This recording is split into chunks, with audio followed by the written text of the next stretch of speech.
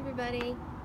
Today, the book I'm going to be reading is called Where's the Green Sheep? By Mem Fox and Judy Horacek. Now, take a look at the sheep.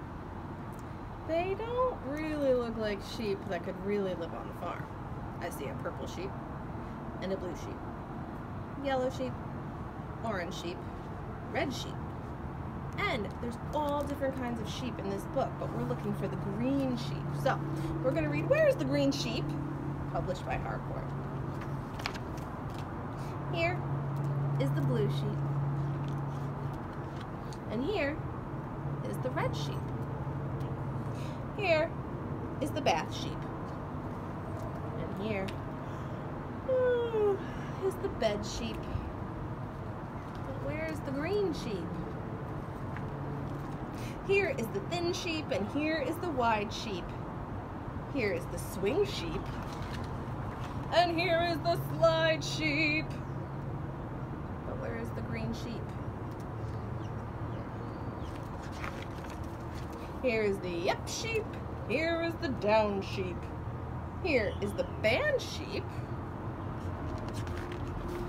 Here is the clown sheep.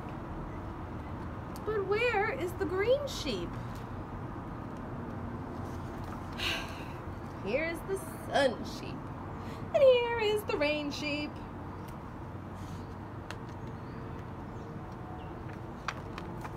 Here is the car sheep.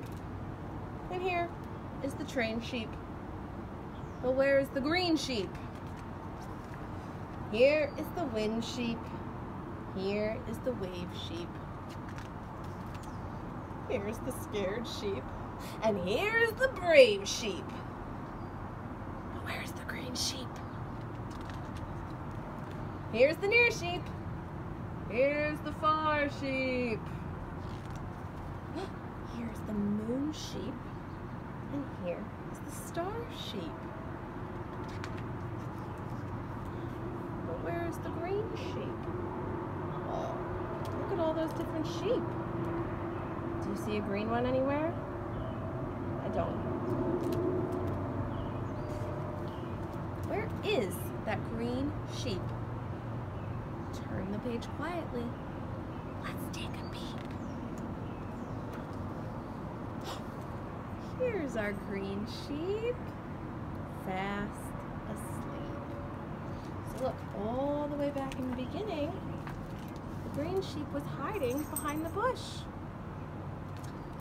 I don't know if the green sheep was hiding, or if the green sheep just needed a nap, or if the green sheep was camouflaging, because he's green, and the bush is green too. But I liked looking at all the other sheep, seeing what they were doing. The story reminds me a little bit of Go, Dog, Go, because that book has lots of dogs doing different things.